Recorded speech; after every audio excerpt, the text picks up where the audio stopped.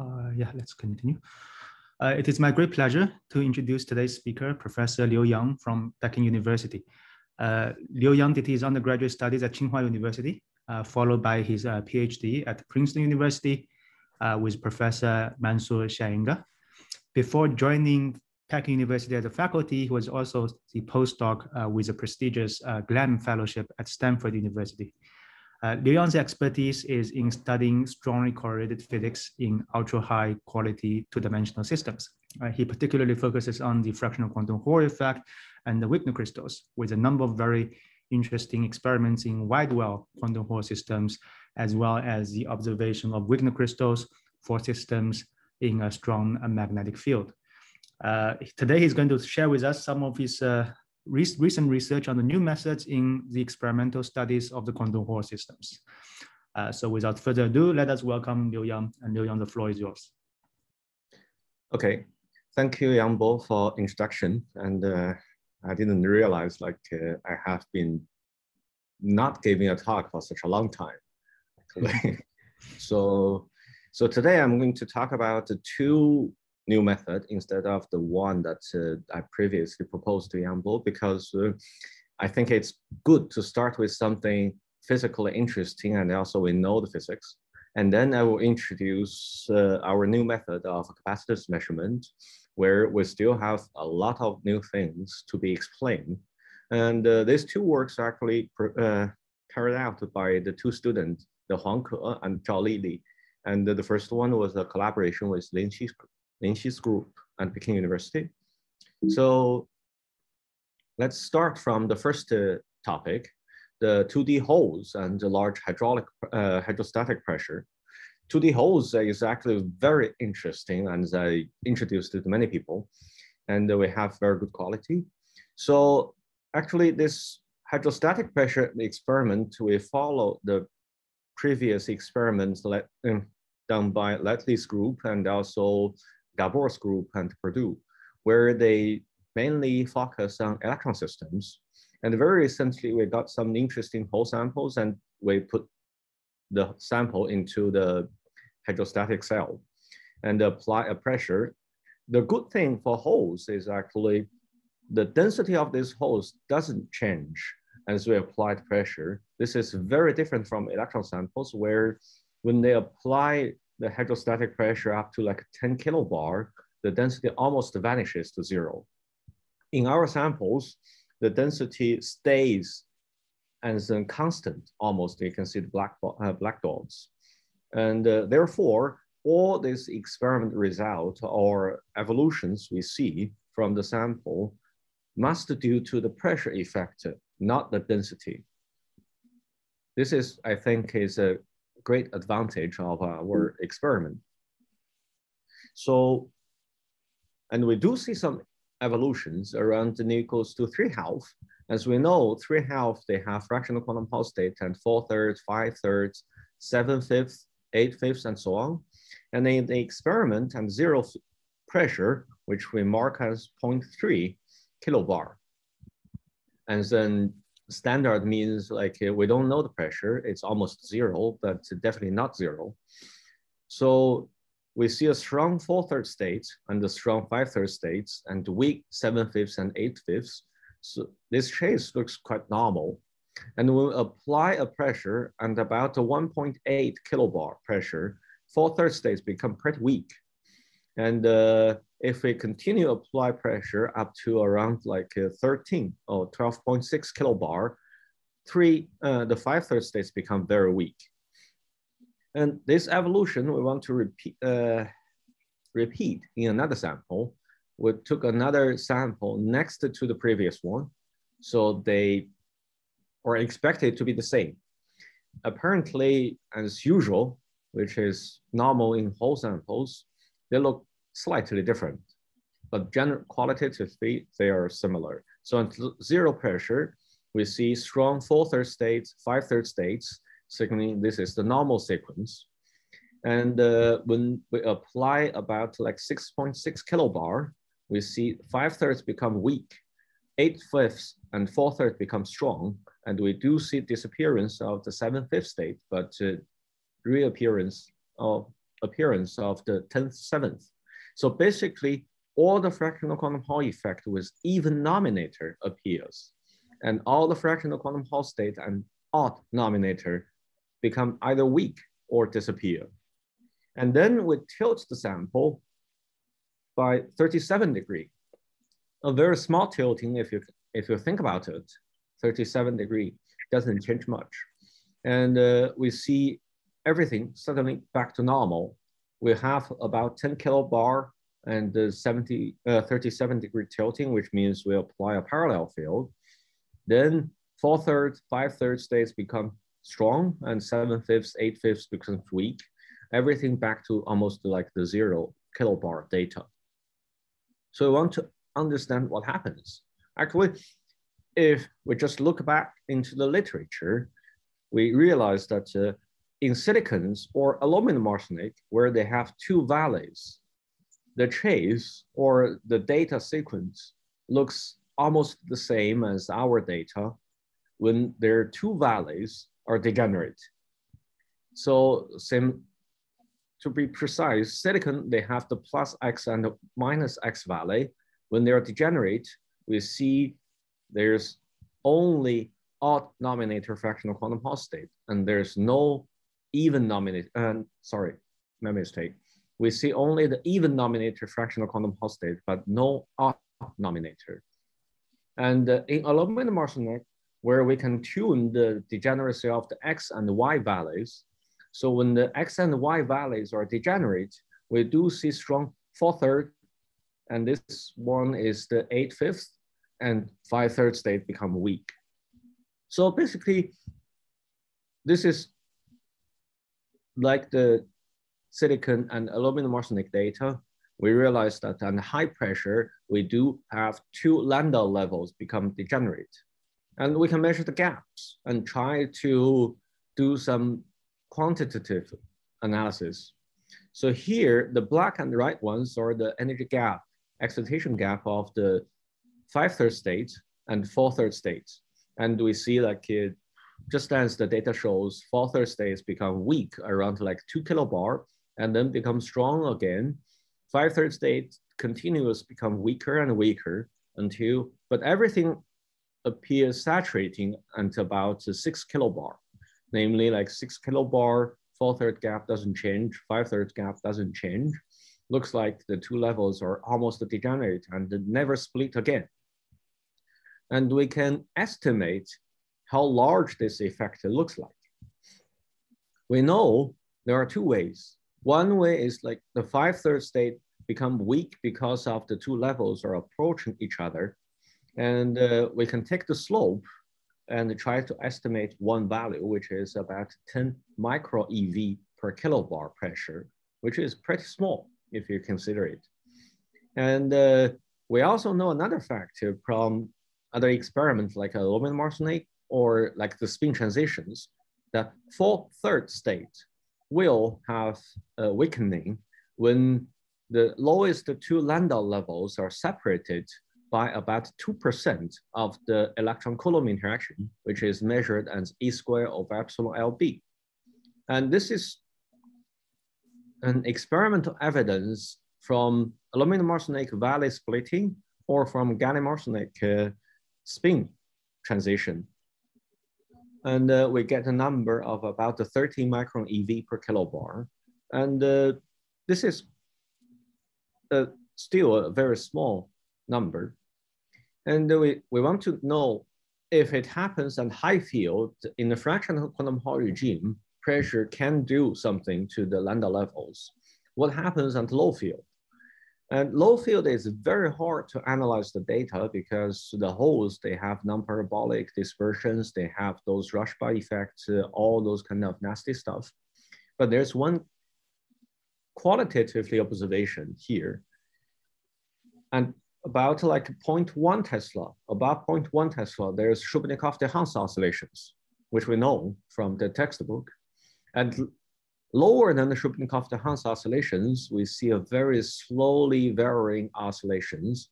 These oscillations are actually due to the spin flipping perceptions. And the frequency of this oscillation is proportional to the spin splitting or the Fermi contour differences between the two spin species. And we see that they are periodic as a function of 1 over B. And when we apply pressure, we do see this splitting become smaller. And around 6 kilobar pressure, the decreasing saturates. And it doesn't vanish because maybe many effects, we don't know. But in general, from the low field data and high field data, they are consistent with each other that the pressure can decrease the spin splitting.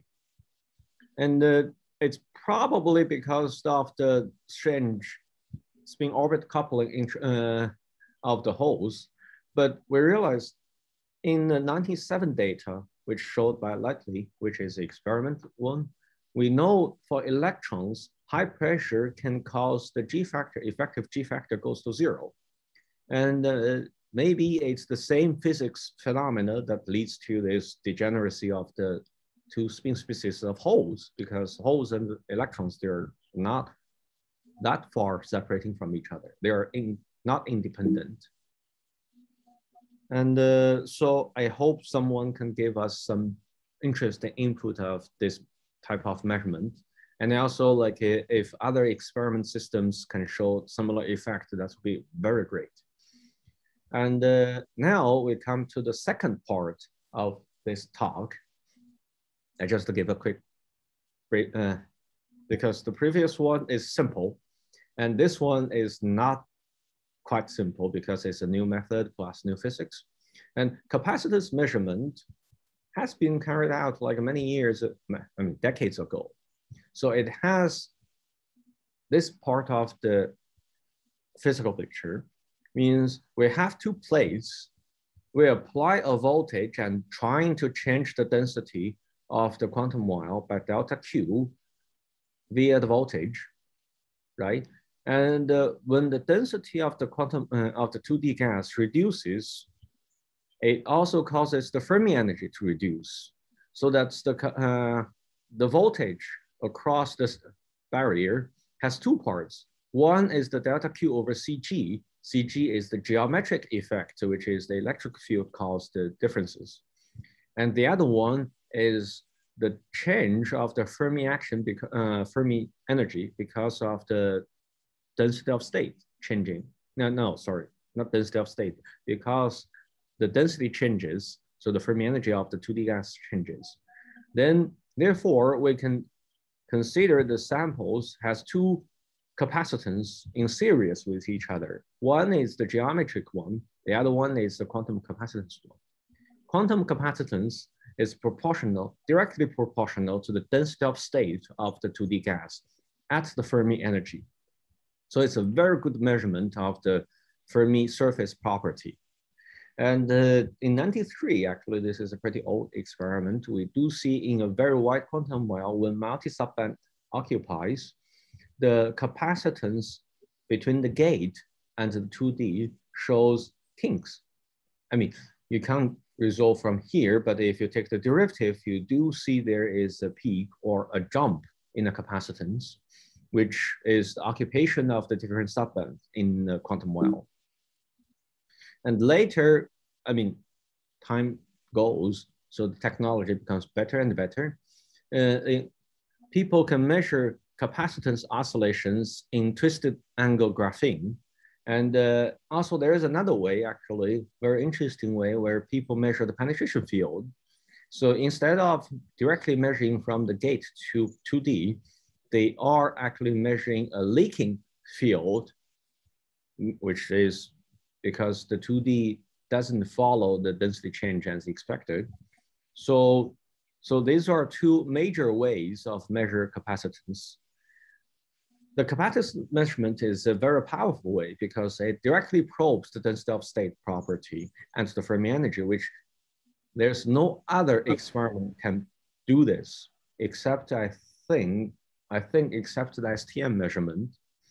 And also the capacitance is able to see the invisible state. Invisible means the transport doesn't show it, such as weakened crystals or double phases or those type of localized state. And there are significant difficulties in the capacitance measurement. The first one is the capacitance of the typical sample is very small. As you can see from the twist angle graphemes, the capacitance is about 20 femtofarad. And the 20 femtofarad is not the killing number, but if you consider we're measuring the capacitance inside the cryostat, just to give a comparison, if we have the 4 millimeter wire, separated wire, and each of them is 1 centimeter long, AWG26 wire, which is typically we use in the fridge. The capacitance between these two wires can be as large as 120 femtofarad. Orders of magnitude larger than the capacitance we want to measure. And nonetheless, we're measuring 1% change of this 20 femtofarad capacitance, making extremely hard for such an experiment. And also, in order to probe the quantum properties of the system, we have to limit our excitation energy, means we can't change the density, we can't change the delta Q, basically, by a lot, which means we can only use the measurement excitation voltage of the order of 0.1 millivolt. So we try our best. Before you move on, can I ask a question about the previous slide? Can you explain a little bit more about this leaking field experiment? So if my understanding is correct, so you have a layer in between the two capacitance plates.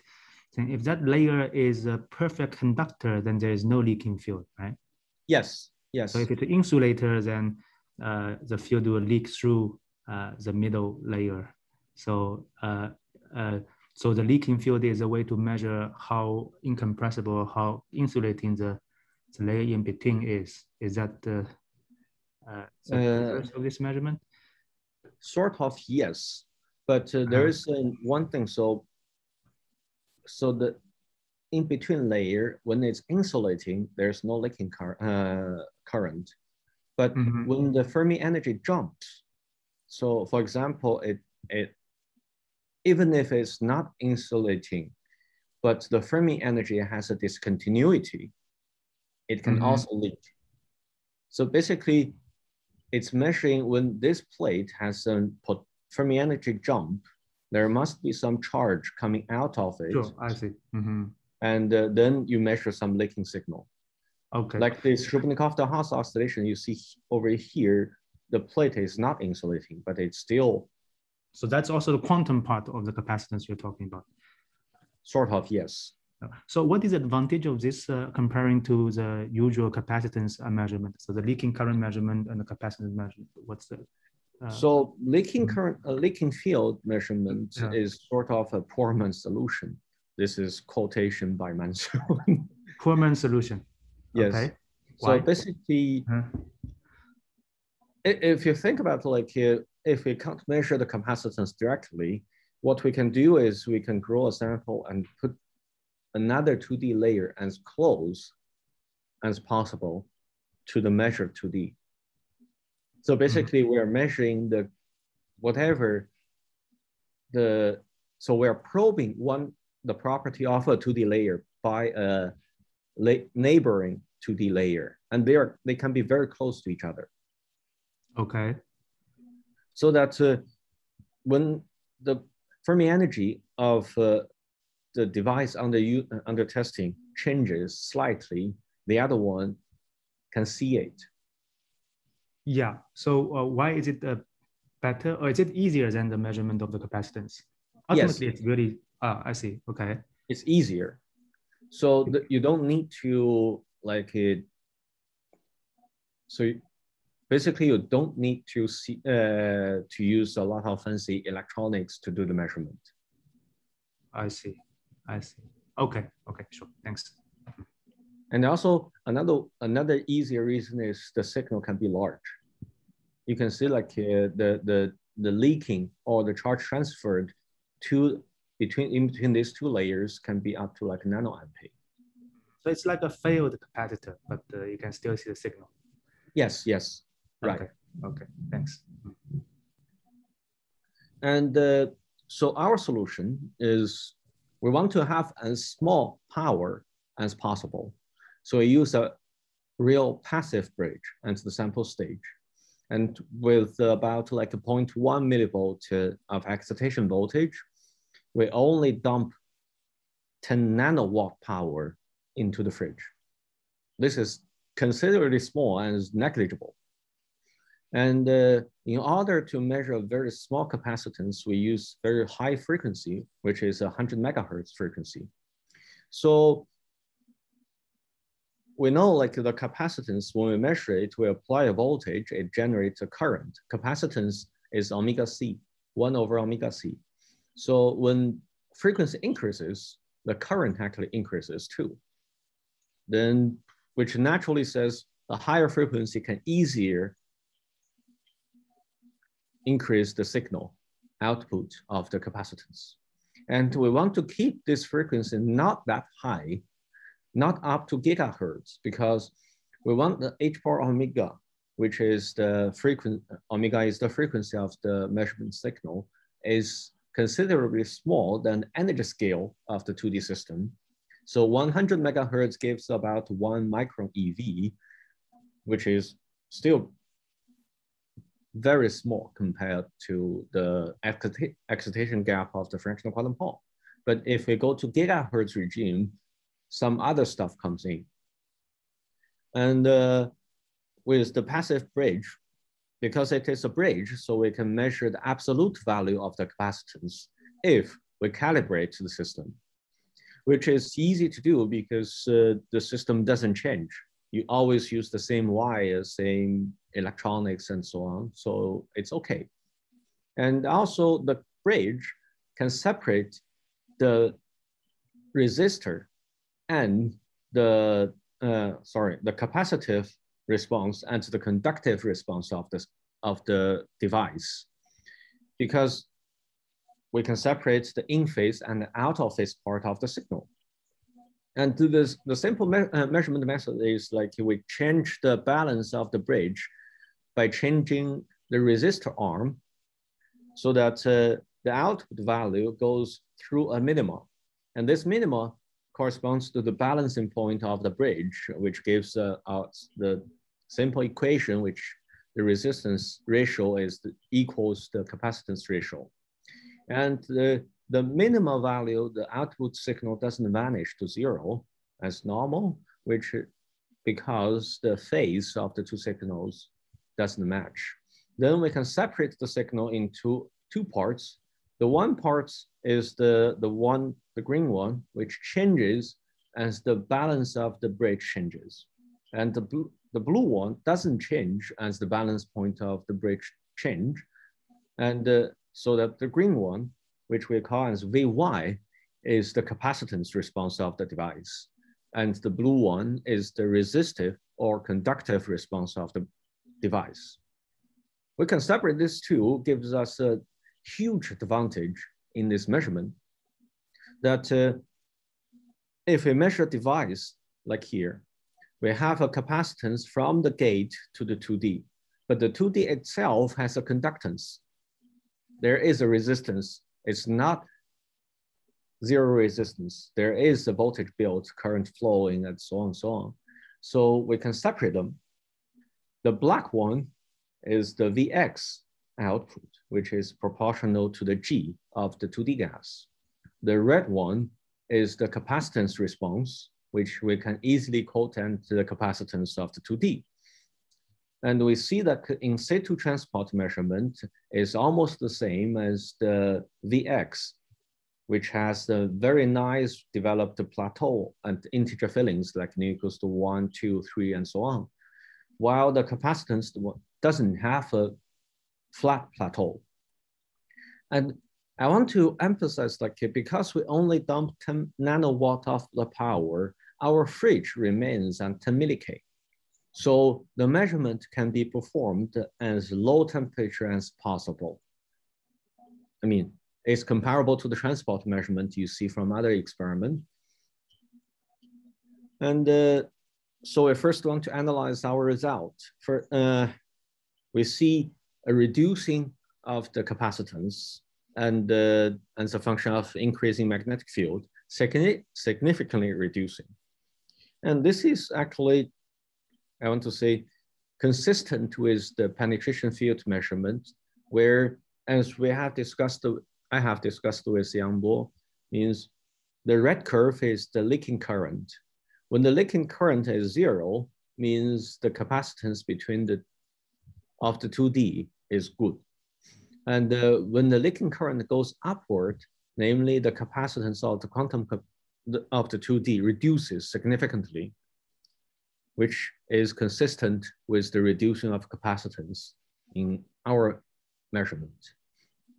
And we measure non-Kelvin to remove all those Shubnikov-Hans oscillations or quantum Hall effect and so on. We do see a power law dependence. C is proportional to B minus 2.95. To me is almost as good as -3.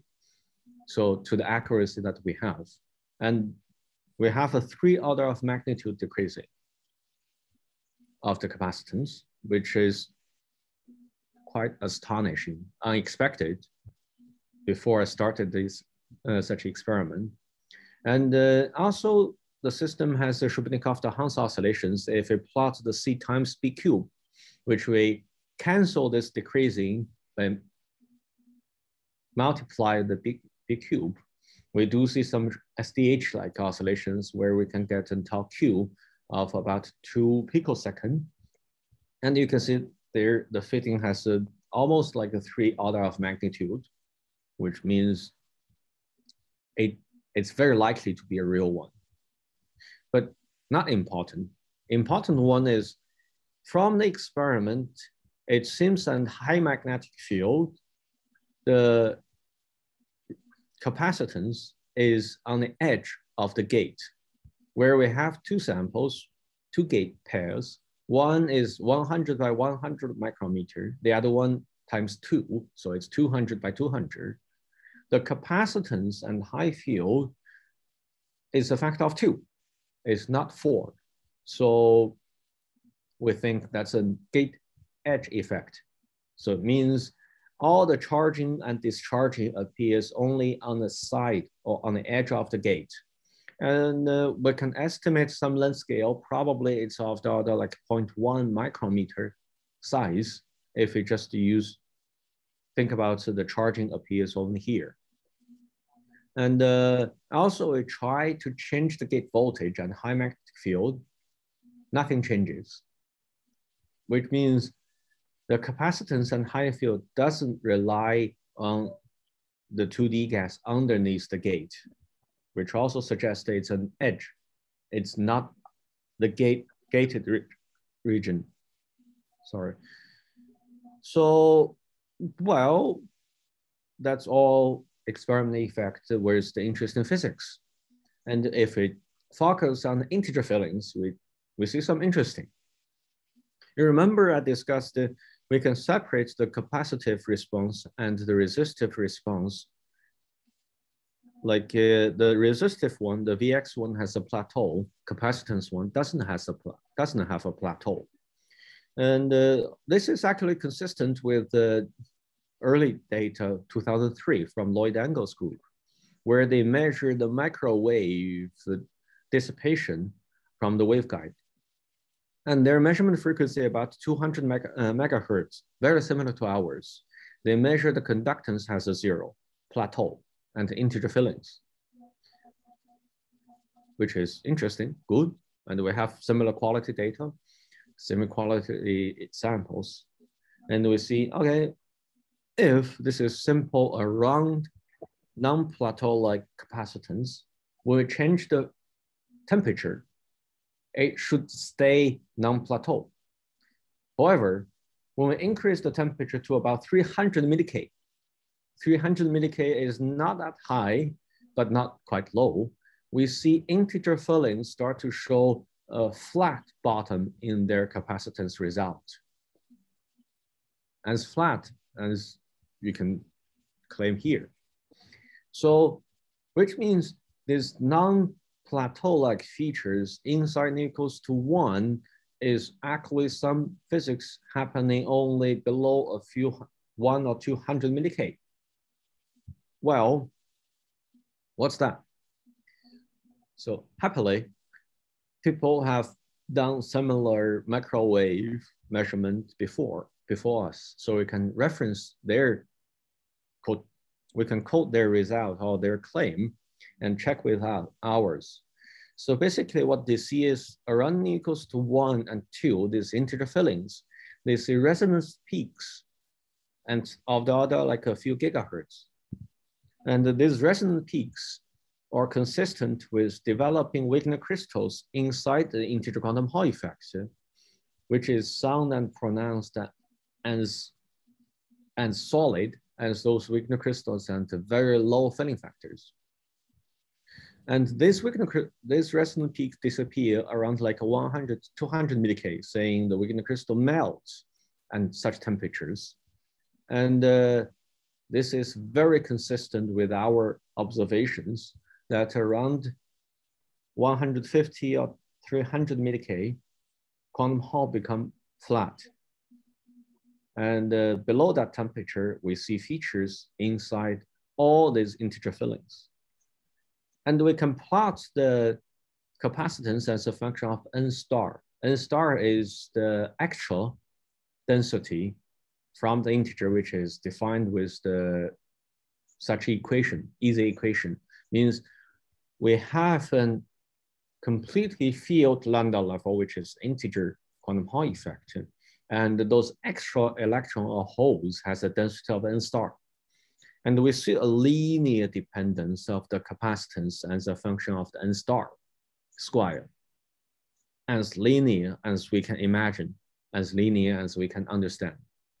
Okay, it happens linear to be linear around equals to 2, 3, 4, and within the range where we expect the Wigner crystal to appear, which means at low temperature, 30 milli-K temperature, the non-zero, non-plateau-like behavior of the capacitance is a response of the Wigner crystal. And we want to apply it to n equals to 1, and something weird happens. N equals to 2, we have a linear or quasi-linear dependence, and n equals to 1, this is like new, right? This is a V shape, we can call that capital V, and this one looks like the great new-like, which has a shoulder and small new star, has some extra kink and smaller new star. And actually, happily, Lloyd has another paper in 2010 where they do observe a skyrmion-like behavior when in a very similar density sample, their sample density is 2.7 and our sample density is 2.2, very similar to each other. And around like 2.0 density, they see a Wigner crystal. The skyrmion crystal like behavior where we see this extra shoulder or kink or curved response. And we think this is consistent. Possibly this increasing or over reaction of the 2D system for the capacitance is a reaction of the skyrmion-like feature. And this brings me to the end of the talk because I really don't have a very good picture because these data are fresh out of the oven. We only have summarized this data like 1 or 2 weeks ago. And we would like to present and share with everybody so that maybe someone can be interested and try to give us any suggestions. That would be appreciated. And before the ending, I would like to thank the 2 students, Huang Ke and Zhao Lili, who carried out the hydrostatic pressure measurement and the capacitance measurement, and also the samples from Princeton. And I also would like to thank the Lloyd Engel for his very helpful discussion and very nice previous work. Thank you all. Okay, thank you, Liu Yang. Any questions from the audience?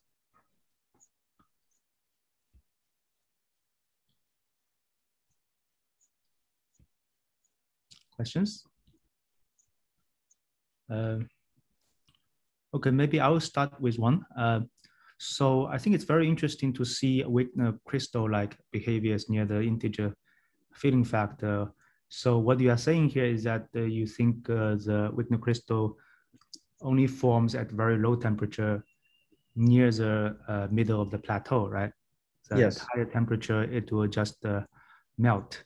So at very low temperature, how do you know it's a crystal structure? Can it be just like quasi holes and quasi particles being pinned down by the disorder and just localized states of these quasi holes and quasi particles instead of? So what are some of the evidence of a lattice structure that you can see from your measurement? Okay, so one evidence was done by Lloyd, where they see this like a gigahertz like a resonance in the sigma. And only crystal phase can show resonance. And the random localized state doesn't show a pronounced resonance. This resonance is like a gap, right? It's like a gap for the crystal? It's like a crystal resonance. It's like a crystal resonance. Oh. Yes, yes. Okay. So when there is a crystal, when you shake it, like the sound resonance, like the quartz crystal resonance, I see. Okay. They have a resonance peak. And also in our measurement, we see like around 300 milli-K when it shows the plateau. This is consistent with what we expect in a localized state. It doesn't transmit these signals, means they only shake around their local positions. They doesn't respond to external ones. I see. So the previous one, the measurement of frequency is like the phonon of the Wigner crystals that you have seen. Yes. Lattice vibration of the Wigner crystals?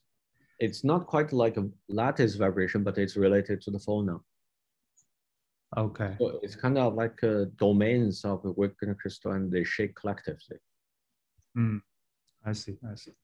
And in our case, like if we don't have a crystal phase, then the two gates are actually separated from each other.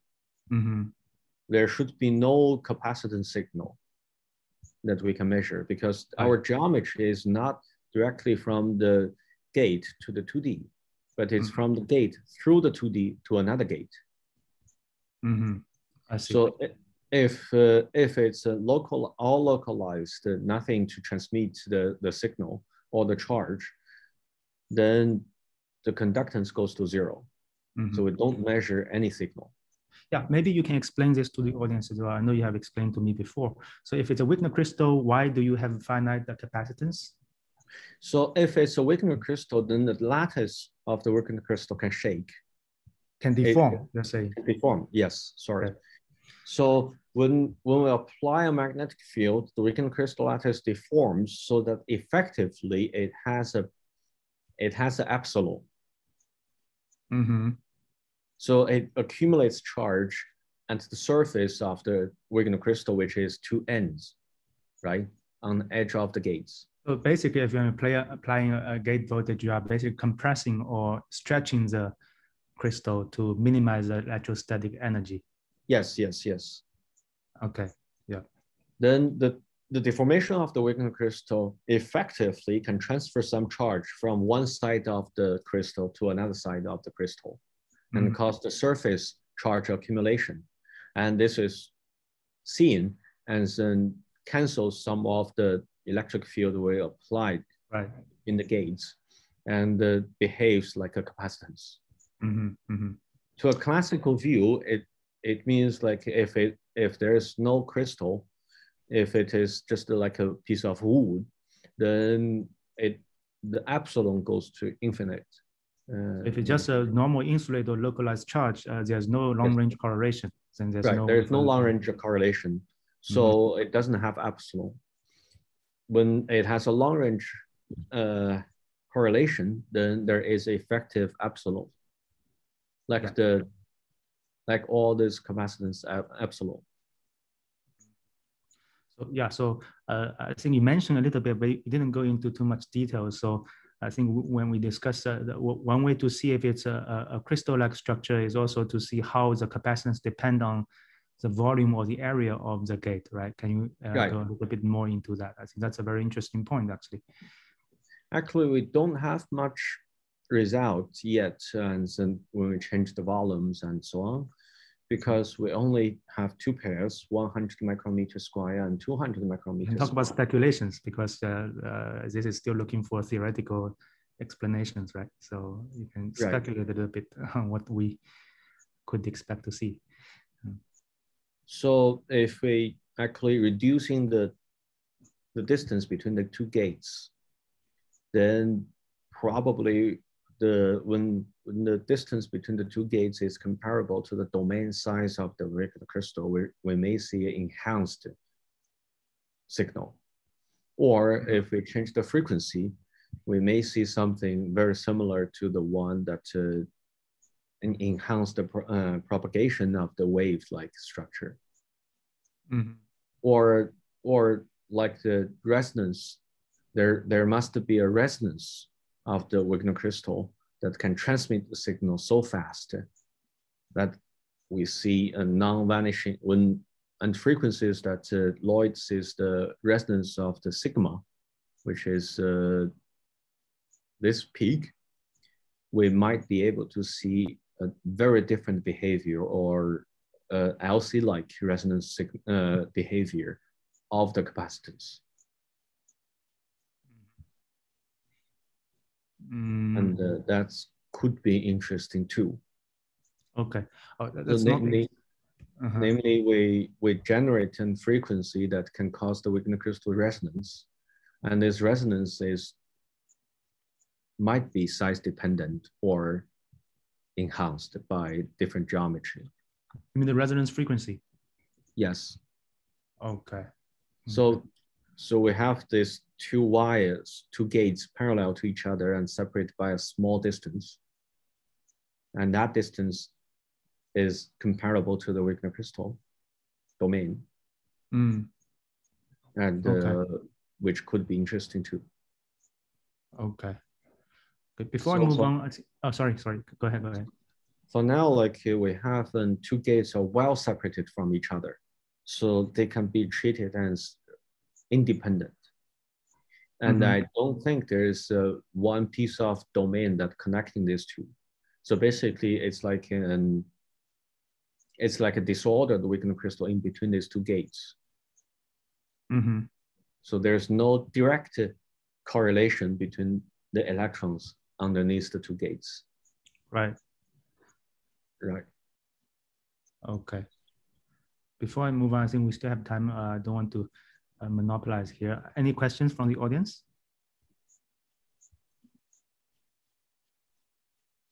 Yes, Pinaki. Pinaki, you can just unmute yourself. Yeah, thanks. Hi, Anglo. My name is Pinaki, and I am completely ignorant of this field. My very naive question is, don't we expect particle hole symmetry for these electronic systems, or? Yes, we do expect. That's a very good question. We do.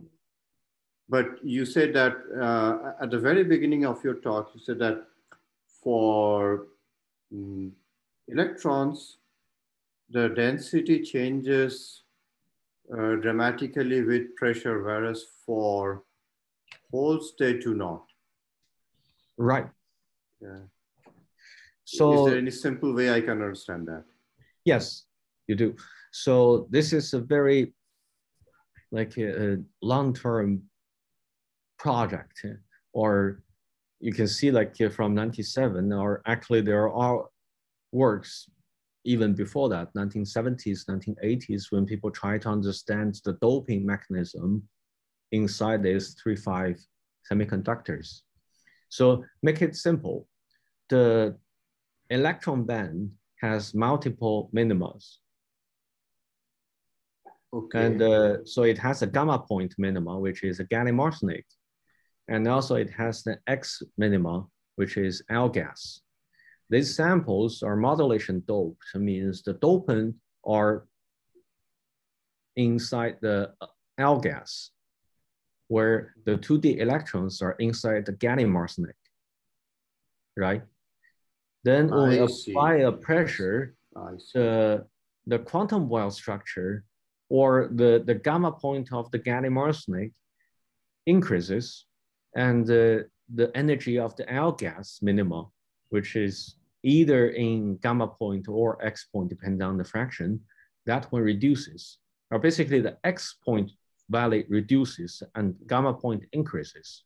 And some certain point, when they equal to each other, naturally we don't have electrons inside the quantum well, right? Right. And for holes, there's no such thing. It only has one maxima and the gamma point. There's no competing other maximas. I see. Okay. Okay. Okay, thank you. Yeah, you're welcome. Great. Any other questions? I actually have a follow-up from Pinaki's point, but not just at for this holes of electrons, but at the filling factor, integer filling factor, around the center of the plateau, you also have quasi-holes and quasi-particles. Yes. So what you're saying is that you can form Wigner crystals of quasi-holes. You can also form Wigner crystals of the quasi-particles. They're almost symmetric about almost. the center. That's also interesting because normally quasi-holes and quasi-particles can behave quite differently. So, but here it seems like, any comments? Right. Yeah. So actually, I want to point to, in general, they are symmetric. The non-symmetric behavior around n equals to 2, that's because one is in n equals to 0, the other one is in n equals to 1. So they are in different Landau levels. But around n equals to 1, one could say they are symmetric. One could also say it's not quite symmetric. Okay. So but the idea is that you on both sides, you have Wigner crystals. That's your speculation. Yes, yes. Okay. And this is confirmed by the Yongchen's work. They do see Wigner crystal-like structures around equals to 1 on both sides. I see. Right. And also to follow up your previous answer. So if I have a capacitance measurement, then if the Hall bar is a metal, then the capacitance should be proportional to the area of your gate, right? Yes. But if the Hall bar is not a metal, but it's a Wigner crystal, do I expect the capacitance to be proportional to the circumference of the gate or the area of the gate? I may expect if it's a crystal, it's a circumference, not the gate, not area. Okay, because deformation only happens. Right. There's no the boundary. Yes, yes. I see. I see. That's very interesting. Okay. Any other questions from the audience? Oh, by the way, I want to mention one more thing. Sure, yeah. So we have performed an experiment in graphene or other stuffs. So it looks like this behavior, this reducing behavior is, so the capacitance reduces faster when the quality increases. So that may be it's not universal. You're saying the exponent is not universal. Which I'm not quite sure. So it may be the exponent is not universal. It may be like it's more like a flat and reducing part. Reducing may be universal. It just the power law. You're saying the power law of this log semi-log plot is, this is log plot. Yeah, this is log plot. So the power maybe remain the same. It's always a power law. Yes, it's a power law. The power maybe remain the same, but the prefactor might be different. The power could be the same. I see. Okay. The power could be the same, but I need to really double check. Is it also a power law for RXX? Since you're looking at very low field, right? Here you have RXX that is not 0. So Is RXX also decreasing as a power law with increasing magnetic field? No, not really. But in carbonyl geometry, it does have a power law. And it's like 1/1 plus omega c times tau square. Mm-hmm. How does it depend So, on B? The magnetic so that's field? dependent on B. So omega c is proportional to B. So it's omega c to the power of something, but it's not -3. Yeah, yes, it's not -3, it's -2, more like -2. And from the experiment data, actually, we checked it in a carbonyl geometry data. It's not a universal power. It's relatively close to 2. So it could vary from 1.7 to 2.3. Yeah, if this capacitance dependence is universal, that would be very interesting. The suspicion is that it's almost like RXX. It's not universal, but it's a power law. But if it's universal, that is quite surprising, I think. Right.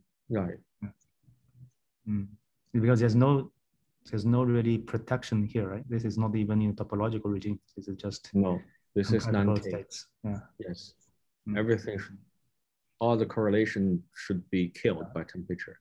Yeah, if it's a universal against the different sample sizes, different temperature, different experimental conditions or density, that would be very surprising. Yes. Okay. Any other questions or comments? Okay, last call. If not, let's thank Liu Yang for his interesting talk. Thank you. Yeah. Okay, maybe we can set a break room. We can discuss a little bit. Yes. Assign. How do I create? I'll just create like this. Okay, I'll just click this.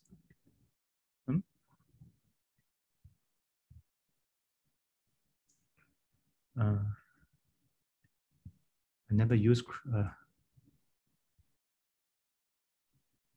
recreate. Assign manually.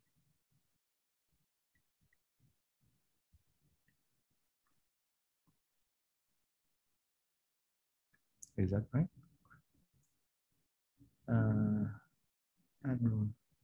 Oops. Move to. Do you see me? No, not yet. Is Arpit here? I think many people are still here. Yeah, I'm trying to see how I can create a room.